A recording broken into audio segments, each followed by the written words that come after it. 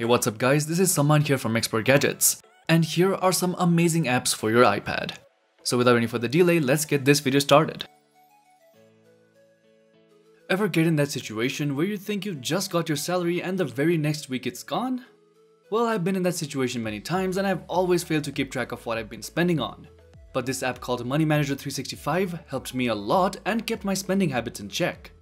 First of all, this is a free app with no ads. I think that's about enough reason to download it, but if you need more convincing, then here are some amazing features it has. It has a very clean and intuitive UI where you can easily see your income and expenses on the home screen. You can easily add income and expenses and give remarks to what you spend on. Everything is color-coded, so it's really easy to differentiate. You can also switch between cash or your bank account to clarify things. Plus, it's got a free cloud service which auto-backups your data to the cloud so you don't lose your data. And my favorite feature, the charts.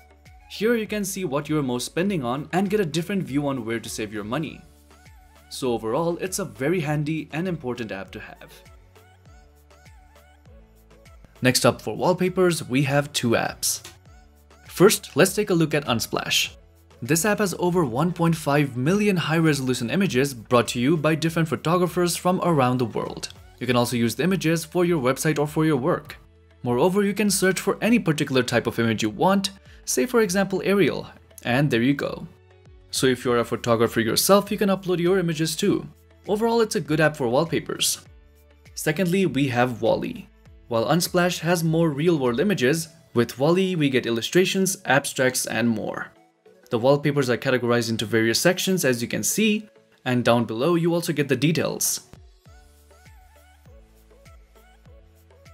Next up, we have Notability. This is probably the best note-taking app for students, teachers, and business professionals. This app has some quirky features that allows you to quickly search handwriting, type text, PDF text, image text, and note titles. Your notes are also secure because it uses Face ID and conversion to PDF happens on your device, so information stays private. Additionally, you can replay audio recordings and tap anywhere on your note to hear what was said at that moment. So you can get more out of your lectures and meetings when you record them. You can also work with two notes side by side and can quickly switch between notes and drag and drop handwriting, type text, images, etc. And finally, easily create searchable multi-page PDFs using the built-in document scanner. Next up, we have Dolby On. If you want enhanced audio on your videos or audio files, this is the app to get. So basically what this app does is whether you are recording a video or an audio, it auto-analyzes the ambient noise and post-processes it to enhance its overall quality. The difference is massive. Here is a quick sample. Hey, what's up guys, this is Saman and currently I'm recording apps for the iPad. The same goes with the video as well. Next up we have Listel. With this app you can get daily digest on several topics. So it's like news and stories turned into podcasts. So how it works is you can select the categories and authors you are interested, as you can see here, to get the related news and to know what's going around in the world. You can browse through the headlines and listen to what may interest you. Furthermore, you can also create playlists as well, which is a nice add-on. Next up, we have BuildCores. This is an amazing app for PC enthusiasts or anyone wanting to build a PC and wants to compare various parts and components to know the details about it. So to create a build, just tap here. Name it and start selecting your components as you can see here. Once you are done, you get the details about the pricing, where to buy it, and also the compatibility, which is amazing. Furthermore, you can see the benchmarks and performance charts about various components, which is really handy. Overall, it's a very handy app right now, right when Nvidia has announced their new cards and everyone is out trying to build a PC. Next up, we have Dumbbells. If you're looking for a home workout app, this is perhaps the best I've come across. It's very simple, effective, and easy to use. Basically, you can choose the type of workout you want to do, whether it's body weight, with added weights, or just cardio. After that, you can choose which workout plan suits the best for you. So here I will choose 3 times a week.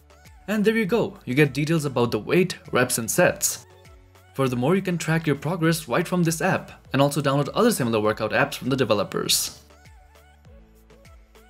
Next up, we have Adobe Fresco. As we all know, the iPad is widely used for illustrations and design purposes. So for Apple Pencil, there is an app called Procreate, which is a paid app, but this app right here is the alternative to Procreate. It's called the Adobe Fresco. You get all the regular illustrations tools and customizing options that you would get with the desktop version of Illustrator. The UI is very simple, especially if you're an Adobe Suite user. For new users, you can also take a tour of the app to get the insights and features.